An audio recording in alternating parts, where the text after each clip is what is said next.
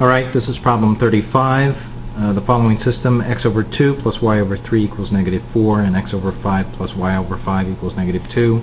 I don't like these fractions here. I'm going to multiply the top equation by 6. Multiplying the top equation by 6, that will give me 3x plus 2y equals negative 24. Don't forget to multiply the right side by 6. And let's multiply the bottom equation by 5. That will give me x plus y equals negative 10.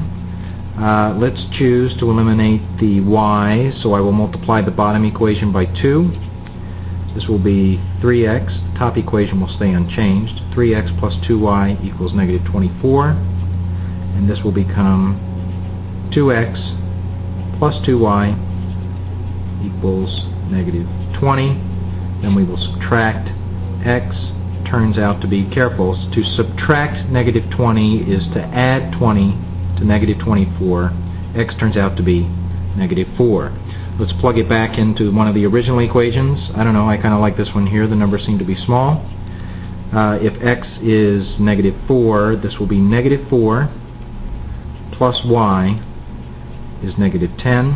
Let's add 4 to both sides. Y turns out to be negative 6.